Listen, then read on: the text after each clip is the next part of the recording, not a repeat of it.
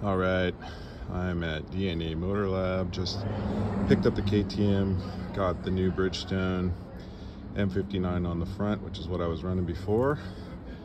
And now I've got the IRC M5B Evo mounted up on the back, and it's the 130/80/18. And shop was great at the first time using them, but they were awesome, really quick. And yeah, let's see the old Sedona compared to the new M5B. Looking forward to taking it out this weekend. I'll give a little review after I'm done. All right. Hey guys, so again, I got these tires fitted. There's a few things I wanted to do. So in the back, it's an M5B Evo again. I already checked the pressure. They mounted them with Bridgestone heavy duty tubes that I had bought, and I put new rim strips on, or had them put new rim strips on as well. I bought these valve stem caps that have a valve stem tool built into them.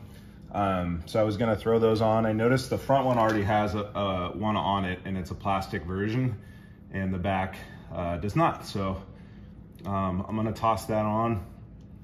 And then the other thing is I was gonna double check where I noticed that the lock nut on the tube was loose.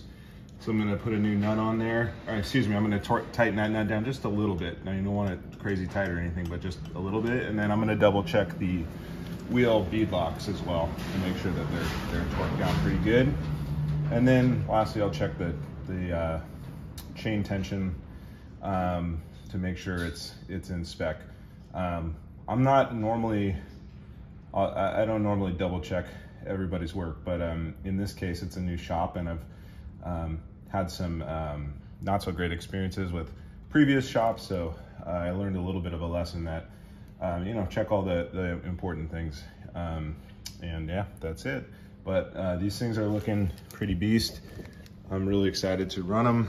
It's been raining here the last 2 days, so wherever we end up going, chances are there will be a little bit of muck, although it tends to dry up pretty fast here as the summer approaches. But yeah, that's a lot of knob height, and that will be pretty good. So I'm looking forward to it.